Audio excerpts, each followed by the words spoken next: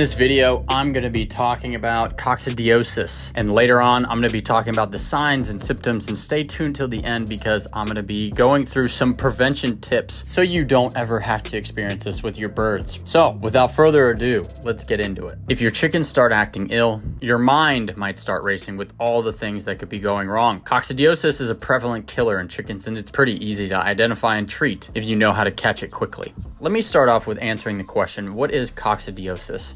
According to the Merck Manual of Veterinary Medicine, coccidiosis is caused by the protozoa of the phylum Apicomplexa. The family is Imeridae. To simplify it, coccidiosis is a parasite that attacks the intestines of poultry and many other species as well. Coccidiosis is passed from one chicken to another through infected droppings. And once the organism attaches itself to the intestinal lining, it destroys the organ's ability to absorb the nutrition that chickens need to survive. Coccidiosis moves fast and can kill a chicken, but don't worry. It would be pretty rare for it to be passed to humans or other animals unless poultry. All chickens carry strains of this parasite, but not all will become infected. Conditions have to be perfect for coccidiosis to survive and progress through its life cycle. The parasite protozoa starts as a teeny tiny egg, and from the droppings of one chicken to another through digestion, it enters the intestine and starts wreaking havoc. Now, let's get into the signs and symptoms that you'll see if your chicken has coccidiosis. You need to keep a close watch for the following: lethargy, diarrhea, huddling, or like it seems like their temperatures drop, so they're huddling with other chickens, like kind of following them around because they're cold, pale combs and skin around the eyes, loss of appetite, no longer laying eggs, weight loss, and ruffled feathers. All these symptoms can indicate other illnesses too, and the only way you can be sure your chicken does have coccidiosis is to take a fecal sample to the vet for testing. Your vet will also prescribe treatment for you to begin immediately. So let's get into the treatment. But before I do, please be sure to like the video and subscribe to the YouTube channel. Also be sure to subscribe to our website, thehappychickencoop.com. If you subscribe using the link in the description, you'll receive a free ebook on the 10 best egg-laying chicken breeds. So let's get into the treatment, and then stay tuned because I'll talk about prevention to make sure you don't have this happen to you. Luckily, you can cure coccidiosis with the correct treatment, and your flock will be healthy once again. The most commonly prescribed treatment is Amprolium, an over-the-counter medication, and all you have to do is add it to your chicken's water. And yes, if one is infected, it's safe to assume that all your feather friends need treatment. If you have a chicken that refuses to eat or drink, Amprolium can be given by mouth. But ask your vet about dosage instructions in this scenario. You'll treat your chickens for about 7 days, and while doing so, you'll need to clean the house. Clean the entire coop, remove all droppings, and do a thorough deep clean of the cell as a whole. Coccidia can survive for up to a year in soil and warm, humid environments. If you're unsure that you've been able to remove all traces of the Coccidia protozoa, consider giving your chickens Amprolium regularly for a year, but always ask your vet first to see if this is okay. Coccidiosis can do a lot of damage to your chicken's intestines, and if they contract the parasite often,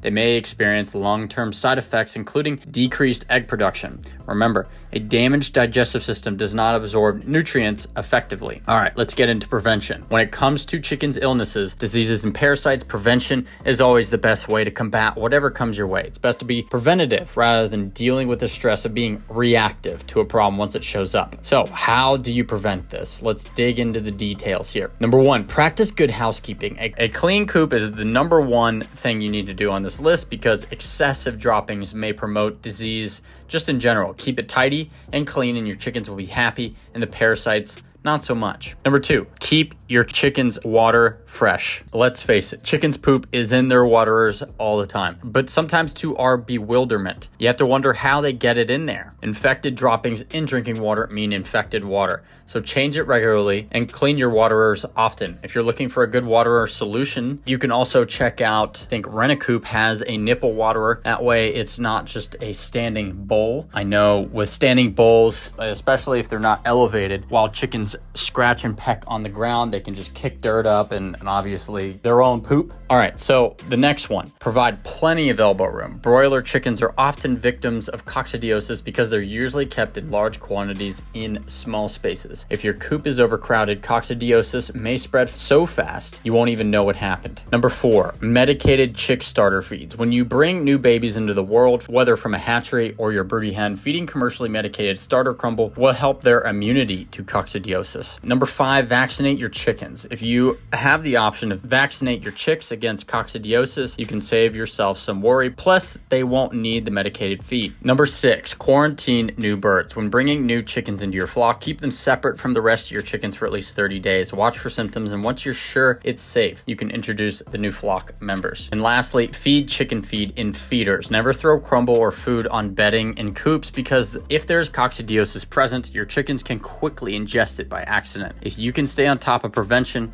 you should have very little to worry about. But if your coop comes down with coccidiosis, as long as you act fast, you can kick it in the chicken butt and get back to normal before you know it. If you like this video, be sure to check this one out over here, where I talk about diseases chickens can get that are pretty common, and then also diseases that come from chickens that humans can get. Thanks for listening. If you liked the video, subscribe to the YouTube channel, and if you learned something new, also subscribe as well. And with that, I hope you have a great day, and we'll talk to you soon.